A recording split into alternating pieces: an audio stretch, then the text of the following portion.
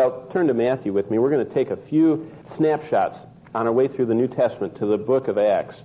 And Matthew chapter 2, in verse 11.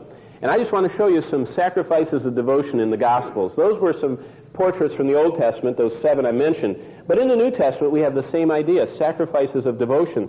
And the first one is the wise men sacrificed to worship Jesus. Look at Matthew 2:11. And when they had come into the house, they saw the young child with Mary, his mother, and they fell down. It's interesting. You want to study something interesting. Look at the positions of worship. Falling down is regular. All the way through the book of Revelation, they must have had knee pads on because they're always falling down. They're falling on their knees. They're falling on their faces. They're laying down because they so want to show God that He is everything, and they don't want to get any of the attention, so they kind of drop out of sight and fall down. And these wise men fell down, worshipped Him, and after they worshipped Him and humbled themselves, they opened their treasures and they presented gifts to Him: gold, frankincense, and myrrh. They came to see Jesus. At what cost? Well, probably they traveled over a year from way off in the far reaches of the Medo-Persian Empire, maybe toward India. And you know, travel is very difficult across that part of land. I mean, regularly we let people off the tour bus when we're over there doing a Bible study conference in Israel, and we let them walk around out in the desert. And you know what? People, after a few minutes, they kind of get right back up to the vehicle. They don't like to be away from it because it's so desolate. It's so quiet. You don't hear anything except your own breathing. It's very quiet out there, and it's kind of overpowering. And these men subjected themselves to a year of travel at that great cost, and they traveled, and what did they do? They came from afar, and they fell before Jesus, and they offered their treasures to Him. They wisely sacrificed to worship Christ. And it doesn't stop there. Look at chapter 4 of Matthew's Gospel. I'll show you another one. The disciples, the first disciples, like the wise men, also sacrificed to follow Jesus. Those first followers left behind their security to follow Christ. Matthew 4:22. When Jesus called, look what happened. And immediately they left the boat and their Father and followed Him. They left the boat, source of security and income, and their Father, source of, all the security that would provide. They left that behind to follow Jesus. The first disciples sacrificed to follow Jesus. Look at chapter 6 of Matthew, a little bit further. Jesus' first sermon. What does He preach about? Sacrifice. Sacrifice. He said, if you want to invest with me, you've got to exchange your earthly treasures for ones in heaven. You've got to give them up. He says you can't have both. He says you can't hold on to it here and get it there. He says you got to let go here in order to have it there. I can remember my first experience as a young man. I got my credit card. Back in the 70s, that was a big deal.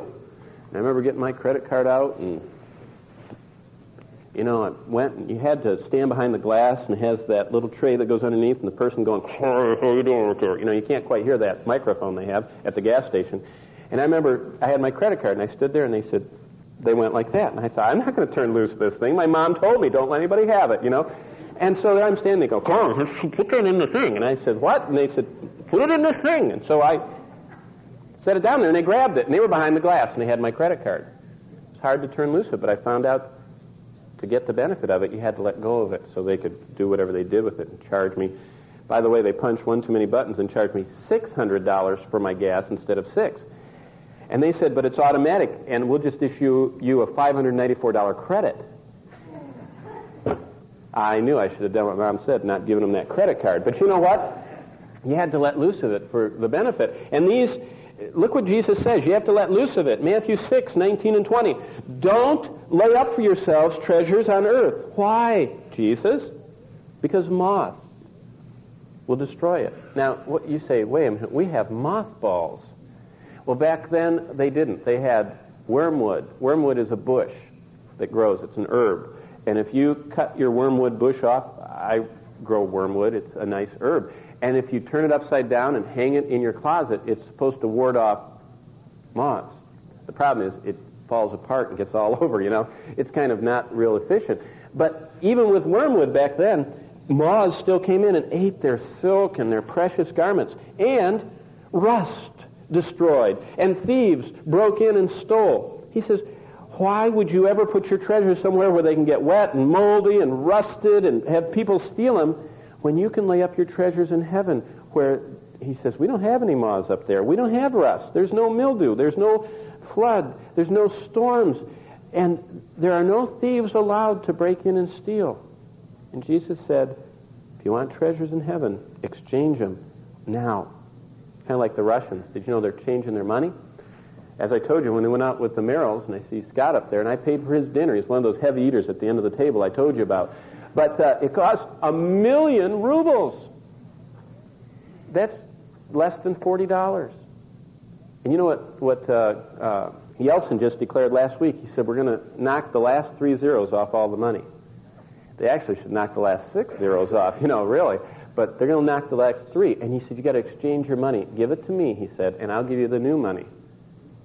It doesn't sound very good to me, But he said, if you want your money to be worth anything, you got to trade it in, the new Russian ruble. Jesus says, hey, I'm not going to trick you. I'm not trying to get your money. He said, what I'm trying to get is your devotion, and devotion will sacrifice. Keep turning to Matthew 26. I want to show you another one. Matthew 26, and the New Testament's filled. I'm just drawing a few lines here between some points in the Bible just to give you an idea. But Matthew 26:6, the end of Christ's ministry was anointed with sacrifice. And this is so beautiful. When Jesus was in Bethany, verse 6, at the house of Simon the leper, a woman came to him with an alabaster vial of very costly perfume, and she poured it on his head. Now, for you to get the idea, some of these vials are still there. In fact, in the burnt house, it's called, in Jerusalem, they have a place that made this expensive perfume, and it was destroyed in the destruction in AD 70. And when the house burned, the roof fell in, and it sealed everything, so all the perfume bottles didn't get broken or stolen by the Romans, and they're all still there. And it's very interesting to see them. They're exquisite, delicate vials, and they would seal them with the perfume inside so it wouldn't evaporate or lose its beautiful fragrance. And if you wanted to use the perfume, instead of having a nice cork or a nice screw top, you had to break off the top and pour it out, and it was gone. You didn't get to put it back together.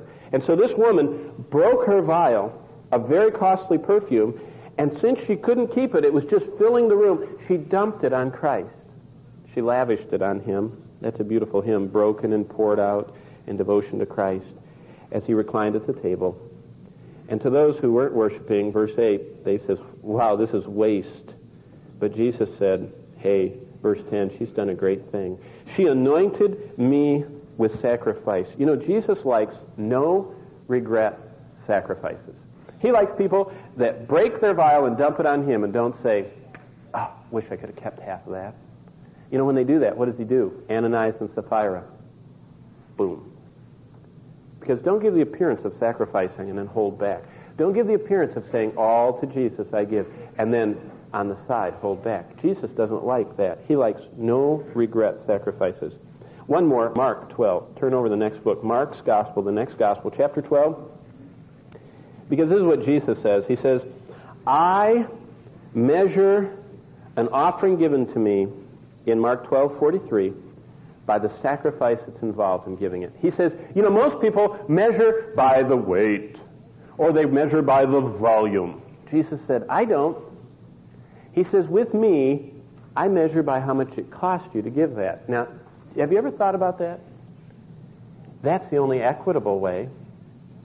For some people, $1 is a big thing. I was sharing Tuesday night. I was at this dinner with 3 other couples, and they had us all tell how we met our wife. And so it was really neat to hear. Some of them I'd never heard how they met their wife and how the Lord led them. So I was sharing, and I said, on our second date, I was so impoverished when I met Bonnie.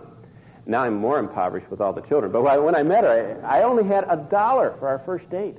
So we went to Dunkin' Donuts and bought 1 cup of coffee and 1 donut, and we got 1 free cup of hot water with a lemon. And I squeezed the lemon and gave that to her, and I took the coffee. And we split the donut in half for $1. And we had 10 cents left over to leave on the counter.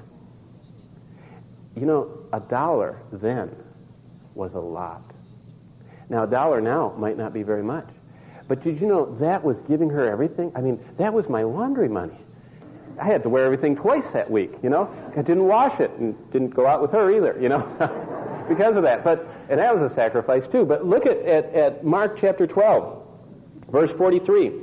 Jesus called his disciples and said, look at that poor widow. You all know the story. It's the widow's mite, and she had 2 little leptons, they're called. And they're so small that they could fit on your thumb, and you could cover them with your finger, and no one could see them. They were called onion skins back then. They were so tiny. They were worthless to most people. This is everything she had. She had 2 little coins that were stuck on her finger, and she had to hold them so she wouldn't lose them. And Jesus says, watch her. Assuredly I say, this poor widow has put in more than all those who have given to the treasury, for they all put in out of their abundance. But she, out of her poverty, put in all she had, her whole livelihood. Jesus said offerings in heaven are measured by the sacrifice that are involved. And Jesus said, I like no regret sacrifice. I don't like you to calculate how it can hurt the least. I want you to calculate how the sacrifice you make to me will hurt the most. Because we need to hurt the fleshly desire we have to clutch and to grasp.